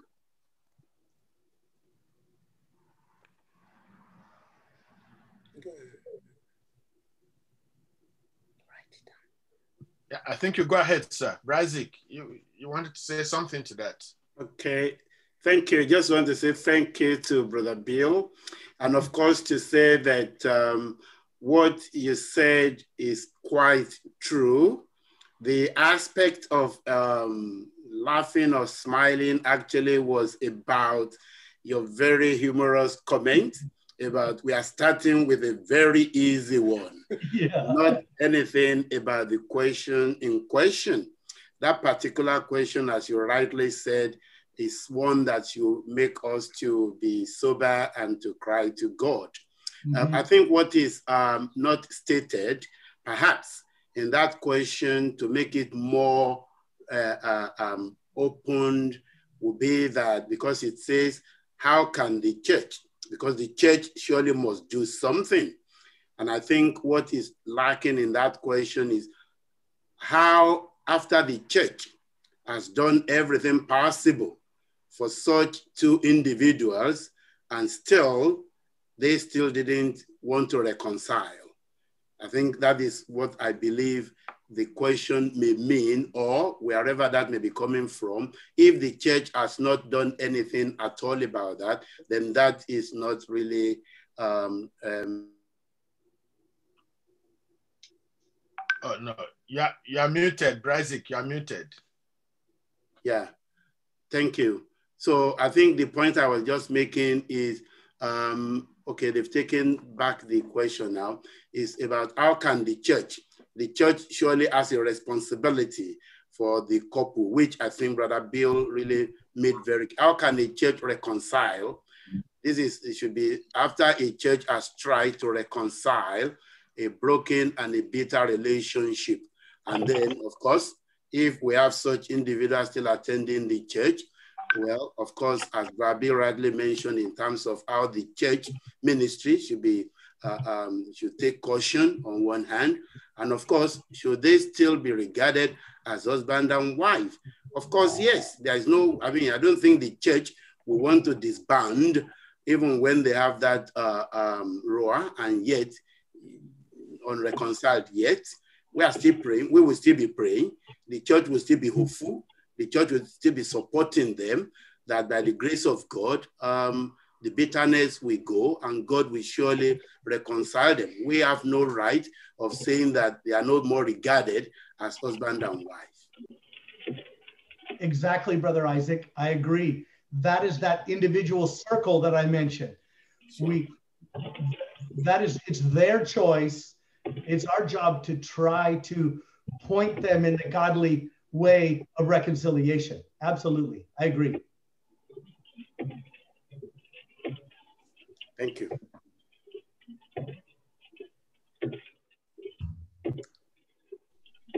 Sister Olos, the next person. Thank you, Brother Bill. Thank you. Yes, thank you. Yes, next person.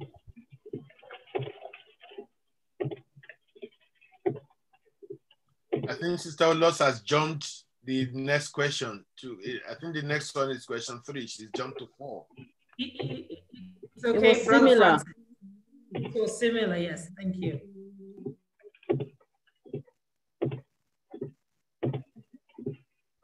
I'm not sure if you're expecting me to be the first person to respond here. I suspect that to be the case. I'm not a wife. Maybe I should have Sister Lori here to answer this, but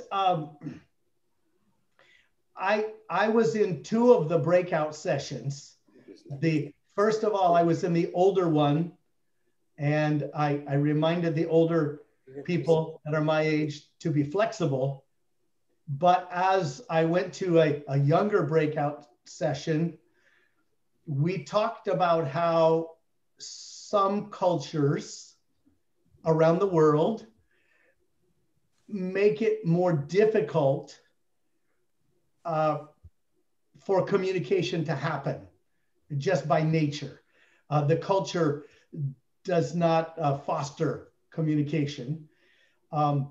Also, I would say we need to recognize that there have been studies done that in general, wives are more verbal than husbands.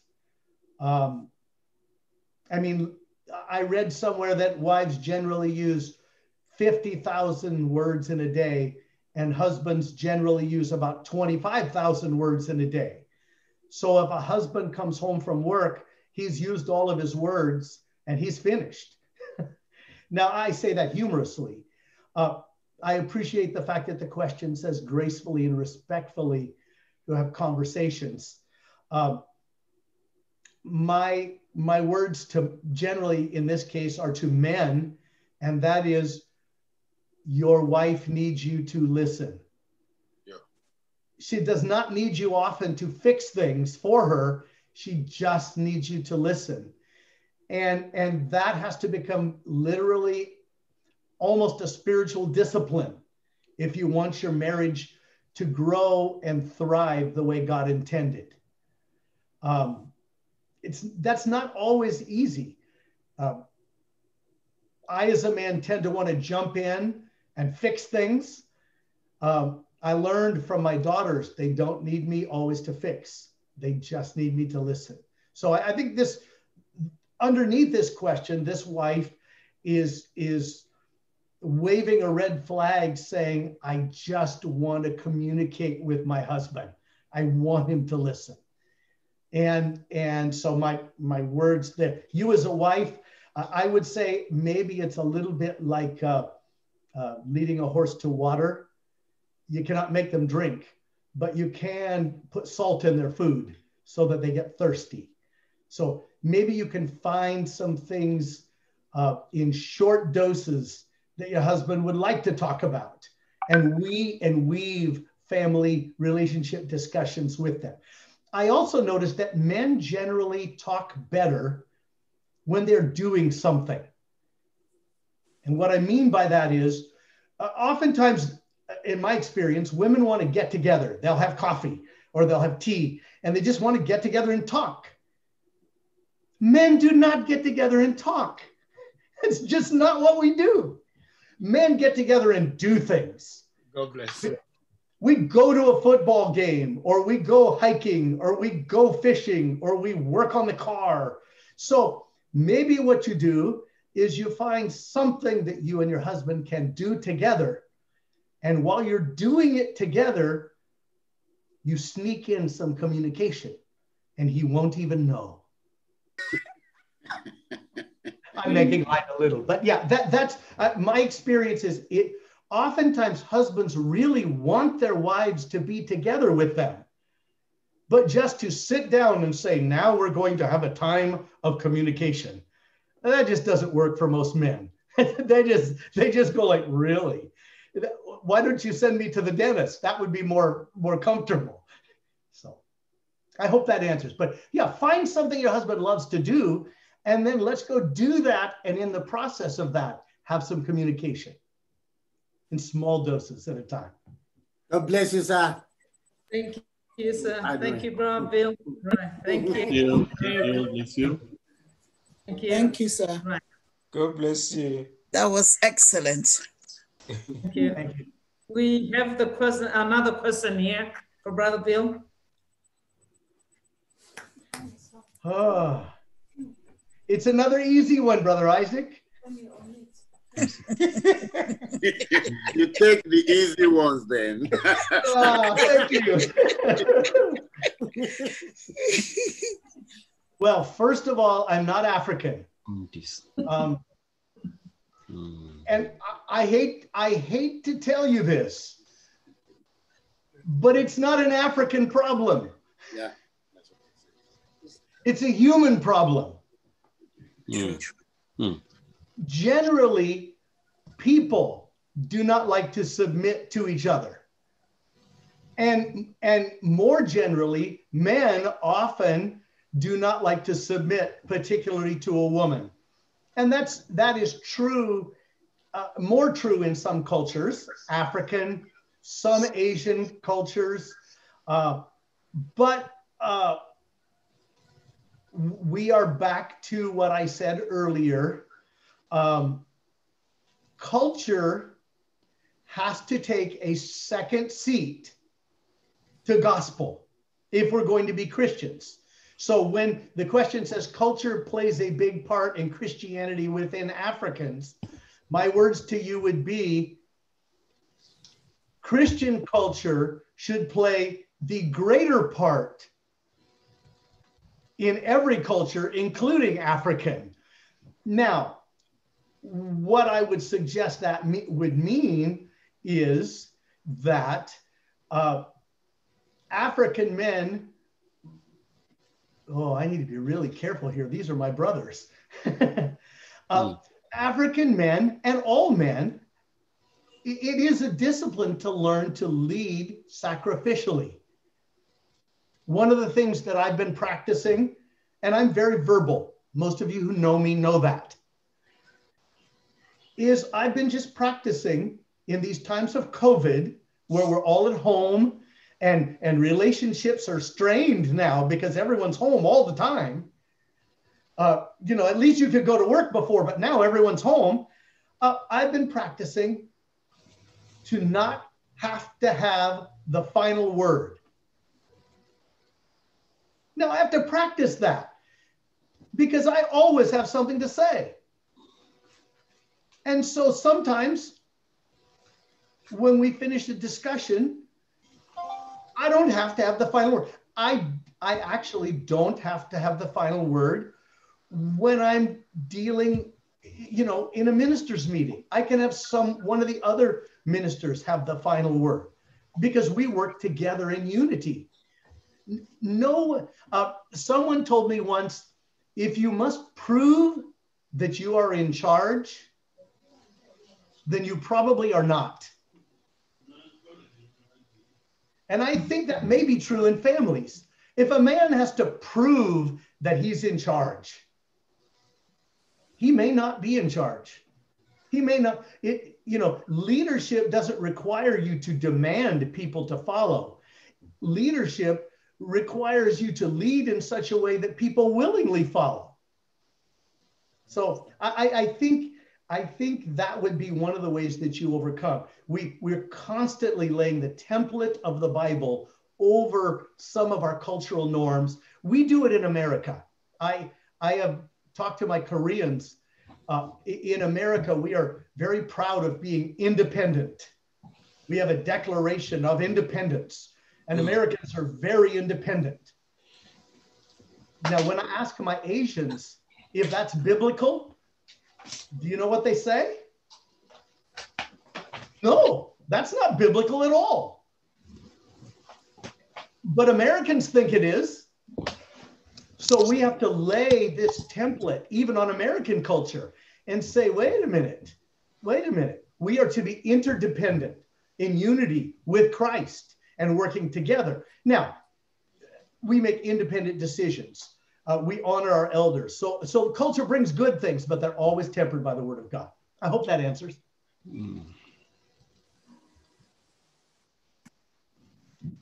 Thank you, Brother Bill. The next one.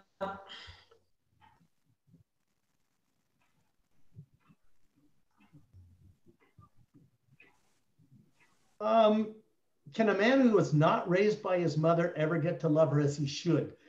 And can this affect the way he loves his wife and children? I mean, the short answer is yes and yes. I mean, God is the God of redemption. And so a man not raised properly, God can begin to replace those foundation stones which were missing from the beginning. This can happen, and I've seen it happen over the years. It's oftentimes a lengthy process of continuing to seek God and pray and begin to rebuild relationships. Also, you have to understand that this man only has one half of the relationship. The mother has, he cannot control what the mother does. Also, and sometimes may even have to continue to distance himself from her if there is abuse or other kinds of boundary issues that are not healthy. Now, can this affect the way he loves his wife and children? Oh, certainly, which is why, again, he must flee to the word of God for his example, and must flee to the altar to pray, and must also invite into his life godly examples of healthy Christian families so he can see how it needs to be done and then follow that example. Okay?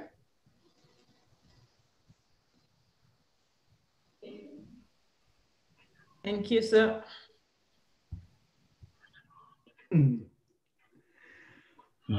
Pray. Amen. Amen. Now, after you pray, 1 Peter talks about this specifically to wives. It talks about how ideally an unsaved husband could be won by the conduct and when it uses the word in the English conversation, it's talking about conduct of the unsaved wife. Now, it could be the other direction also.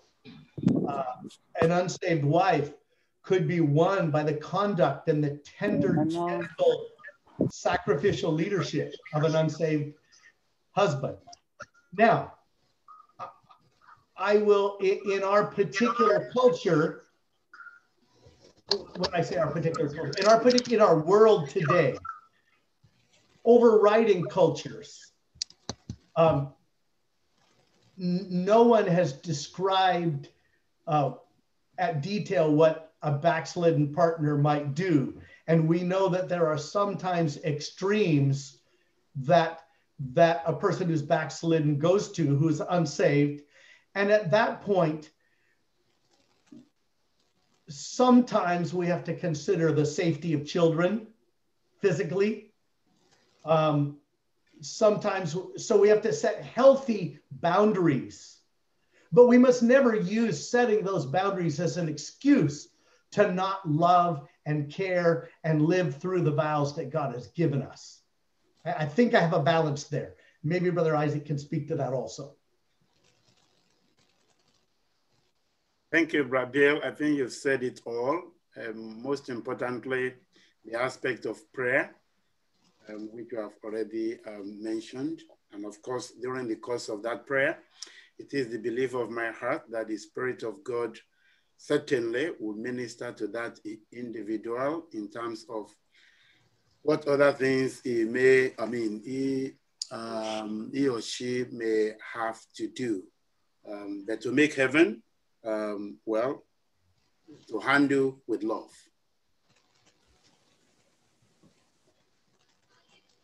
Thank you.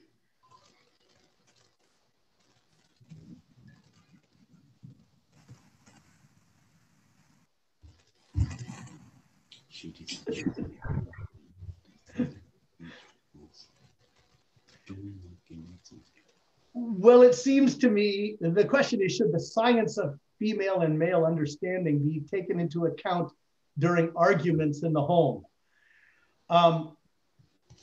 I alluded to this when I spoke of the 1 Peter scripture. Peter may or may not have known 21st century science, but he certainly was a student of human behavior and understood communication to each of the genders in general. I didn't go into detail. I have teased before about how in the womb, a male child about 17 weeks has a testosterone bath that destroys part of the connecting tissue between each side of the brain. And that is the physiological reason why men tend to be linear. It's why you generally have more men as engineers. And I said generally, doesn't mean women can't by any means, but generally it goes that way in the way they process. So it seems to me that using the science is an asset. Sometimes we have some tools that are available that talk about personality strengths and the like. Now we have to be careful. We can't categorize everyone into four corners, or not every scientific model explains every personality, because human beings are complex. We're made in the image of God. But I think we can use the tools that we have, as long as they don't take the place of God's word first. I also, we use the word argument here, and I like to use the word spirited fellowship. We have one sister here in the United States, and I really appreciate, she calls her husband her brother husband, and he calls her his sister wife.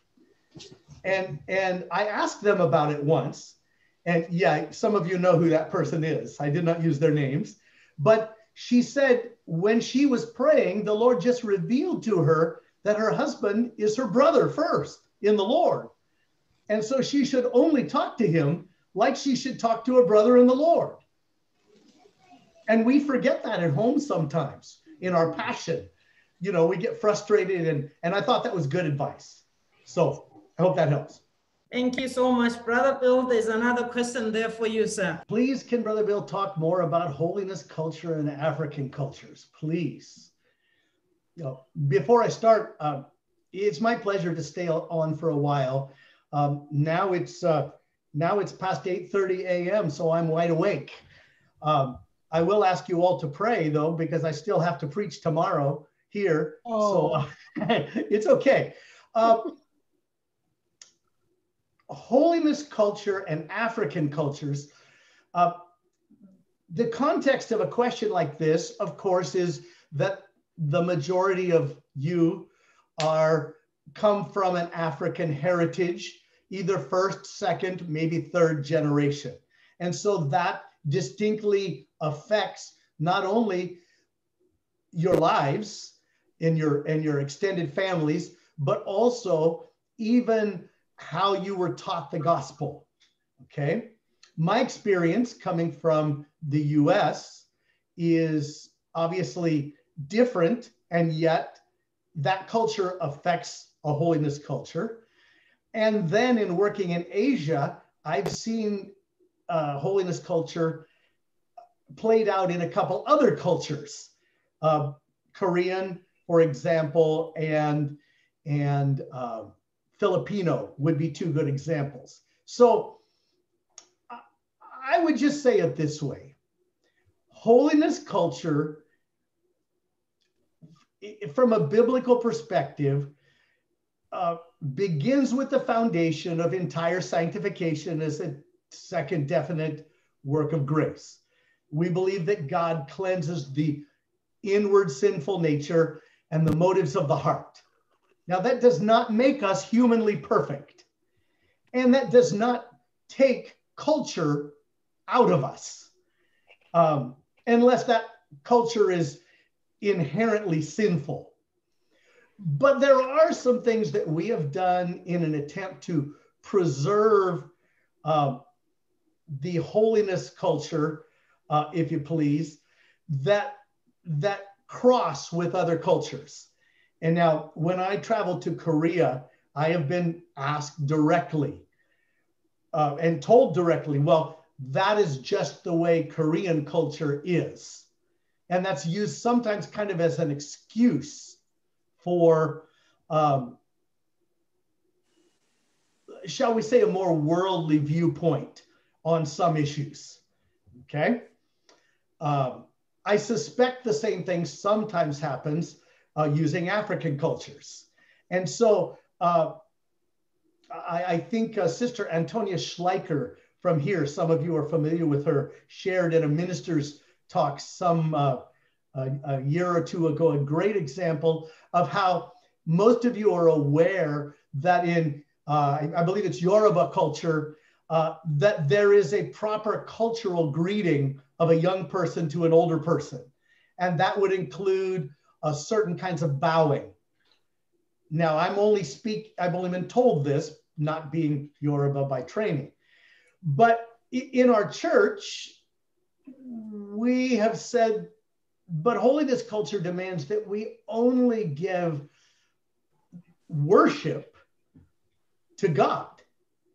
And bowing to that extent was determined by some of our leaders to begin to bring kind of a gray, dark area between, are we worshiping elders or are we honoring elders?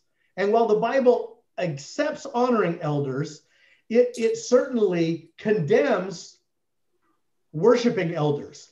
We are not to worship ancestors. We are to worship God alone. And so in that case, we drew a line to how can we offer honor. Now in Sister Antonia's case, she offended an ungodly aunt and who told her she was a terrible niece and disowned her from the family, so to speak, until Sister Antonia wrote her a letter and explained that she did not mean to dishonor her, but instead meant to only honor God, worship God, and extend the proper honor to her, but not in that manner. Now, fortunately, the aunt was forgiving, but that will require some communication. Now, how might that play out? One of the places that might play out would be, I have told, we're working right now in the Philippines with how to help young couples as they prepare for marriage and the marriage ceremony. And one of the things that I shared with the leaders there is the same thing I shared with my daughters here. I said to them, a wedding should not be the place where we throw all of our holiness understanding out the door and embrace a more worldly, culturally sensitive view of how a wedding should be held. Now, I'm trying to be very careful how I say this because I realize we're now thousands of miles away. But I just told, now you have to understand, my daughters were worried about what their daddy was going to say about their wedding dress, about how they looked, and I told them, I want your life to be the same on your wedding day that it was the day before and the day after. So I said, so just make your dress modest. I want it to be beautiful. I said, I want your face to be the same person that I saw the day before or the day after. Amen. Thank you. Just make it careful, man. You don't get to talk about this, only me. I'm sorry. I understand, ladies, that the men can be pretty harsh about this, so I'm trying not to be. We want you to be beautiful. And Peter talks about that. He said the inward spirit of a meek and quiet spirit. I'm not trying to be legalistic. And we need to be careful not to be legalistic. You know, I have heard, we'll talk about African culture here again. You need to understand, if we tell people don't draw attention to yourself, okay? Someone from the Western culture might look at some of those bright colors, the ones that I had in my slide presentation, the ones that Sister Stella loves to have on her quilts. That's right, isn't it, Sister Stella? If you wear those on your head and you wear those, some people might say, you don't want to draw attention to yourself? And now I am willing to give room for that, saying, oh, that's African culture. As long as it's matched with a meek and a quiet spirit, okay? And so I'm just saying there's a balance that we have to be careful. I have told my Asian folks, no, our holiness culture, particularly in the area of jewelry, says that we don't wear it unless it's functional. That's true in Korean culture. That's true in African culture. That's true in American culture, and it crosses with all of those cultures. It's not just African. Many places it crosses, and we just have to say, what culture are we going to embrace? So I think I beat that one to death. I think that's okay.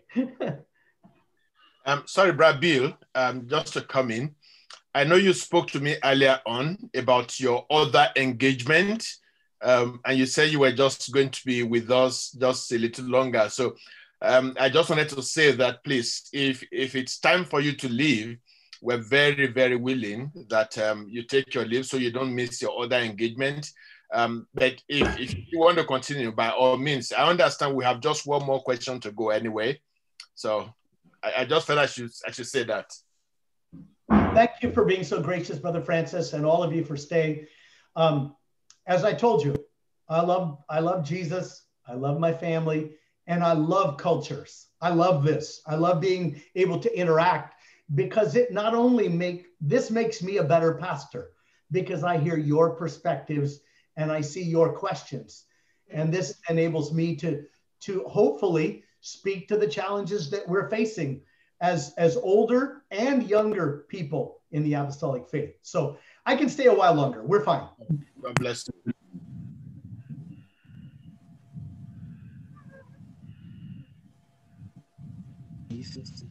Yes. Oh, gosh. Yeah. Any advice for the children or young person on how they can relate with their parents when it comes to disagreements? When you know your parents are wrong. Well, let me speak to 2 or 3 things here. First of all, my observation with my own children is that when they were teenagers, now my children are now almost in their 30s. My youngest is about to turn 30 next month. The oldest is about to turn 40 next year. So, but when they were in their teens, Sister Lori and I seemed to be in the wrong quite a bit. When they moved into their 20s, we were in the wrong quite a bit less. By the time they are now in their 30s and raising their own children, Sister Lori and I are getting quite wise. All of a sudden, they think that we're really smart. Now, I say that kind of humorously, and I only say that to tell the children and young person that your perspective will also change. You will also gain experience, and you will find 2 things. You will find, 1, there are some things your parents did not do right, and you will want to do your best to correct it in your raising your children. Oh, bless you. Second, you will also find that there are some things that your parents did right, and you didn't realize it at the time. So you will find both of those. So I'll speak to that first. But now the more practical advice: how do you relate to your parents when it comes to disagreements? One of the things that I tell both parents and children is, and you heard me allude to it earlier, you need to learn the grain of the wood. If you are a woodworker, you know that if you cut a piece of wood against the grain, it cuts more difficultly. It is not easy to manage. It doesn't sand as well. It's just more difficult. So as a young person who is beginning to grow needs to become a student of their parents. They need to find the best time to talk to them about an issue. I learned in dealing with my teenage son that we never had any discussions after 9:30 p.m. at night, because basically my son was unreasonable after that hour. His emotions were just out of control. I'm sorry. You may, as a young person, find out that the half an hour after your dad comes home from work or gets off of his Zoom call is not the time you should bring him your problems, because his body may be home, but his mind is not home yet. It's still working. It's like bringing your problem to the pastor at church 30 minutes before the morning meeting. It's like, that's just not a good thing. The pastor is focused on something else. He wants to help you, but that's not good timing. So you can learn first some timing. Wives learn this all the time. Even though the story in the Bible is convoluted because it was about manipulating a husband, the story of Jacob and Esau lets you know that the mother knew how to please the husband and how to get what she wanted. Now, she used it wrongly, but if your father happens to love cherry pie, well, stop by the grocery or the bakery on the way home from school and buy some cherry pie if you have a hard discussion and say, Dad, I want to sit down tonight after dinner with some cherry pie and talk. Now, probably your father's not stupid. Maybe he'll figure out, something's up. But the other thing is you can pray for your parents. That's it. Also, ultimately, and I tell parents and children this all the time, you must decide what mountain you are willing to die on. Now that's a metaphor, and it's actually a metaphor of warfare. And in a war, when you're trying to win a war, there are many small battles here and there. And there's certain areas that you need to try to win. And so you may want to go from here to there. There, I'll get the camera so it works. Here to there. But you may not be able to go in a straight line. You may have to go this way to get where you want to go because of the terrain between you and there. So as young people, we have to understand there may be reasons why parents simply cannot understand. And so we have to be flexible with the terrain. There also may be reasons why parents react the way they do. I know one parent here that is very, very protective of their children, overly protective. But that is because there was some abuse in their background and they're terrified that their children will be hurt. You can't take that away. I'm sitting here looking on the screen and I see some faces of parents who have lost children. That's tragic. The remaining child sometimes may feel like they bear all the weight of the future. And it's true. Well, you cannot change that burden for that family. You have to learn to work around the terrain to get where you want to go. And I believe God will give us wisdom to do that. Finally, the Bible simply says, depending on your age, that you're to obey. God will honor you if you submit. And trust me, you have to learn to submit. All of us do. You may think that at my age, I do not have to submit. But of course I do. In fact, now I have a daughter, my youngest daughter, who is a trauma nurse at the largest hospital in Seattle. That daughter has contracted COVID-19 and recovered from it. And she thinks that her mom and I are old. And she thinks that we have to be really, really careful with our health. And she gives me orders like I'm the child and she's the parent. But she's a nurse and she has some right. And I have to learn how to submit sometimes. Even the Apostle Peter, remember what Jesus told him? When you were young, you did what you wanted. And when you're old, they will take you places you don't want to go. You'll have to submit. Even Jesus learned to submit. So you might as well start learning that while you're young. You're going to have a boss you have to submit to. You're going to have parents. You're going to have a spouse that you have to learn to mutually submit to. So in the worst case, you just have to endure it. So does that help? Thank you so much, Brother Bill, for the answers. I don't know, Brother Francis, if there's anything, I'll hand it over to you, sir. God bless you, Sister Miriam. Thanks so much, Brother Bill. I'm not qualified to give the vote of thanks. So I have a boss. Isaac is going to do that, but I can assure you that we appreciate your time. God bless you. We have been immensely blessed. Thanks a lot. Brother Isaac will now do the vote of thanks. Thank you so much. Nice to see you, Brother Bill. We couldn't see at all during the course of this year meeting because of the issue of COVID-19. We thank God that we have this privilege to see you. Thank you so much.